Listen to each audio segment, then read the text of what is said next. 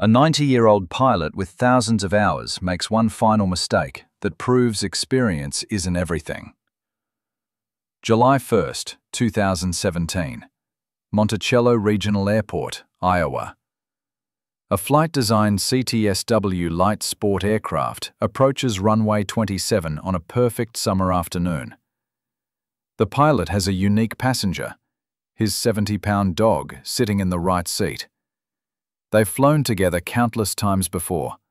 The pilot had even built a homemade plywood barrier to keep the dog away from the rudder pedals.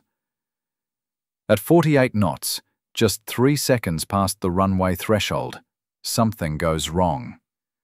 The aircraft suddenly veers right, away from the centerline. The engine surges to full takeoff power, but the airspeed doesn't increase. It drops. 44 knots, near stall speed, in a banking turn. The right wing dips low. The aircraft is no longer flying, it's falling. It slams into the cornfield 250 feet from the runway, right wing down, nose down. The pilot doesn't survive. The NTSB's conclusion? The dog likely contacted the flight controls during landing.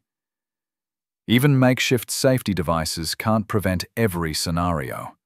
Control surfaces demand absolute unobstructed access. Always.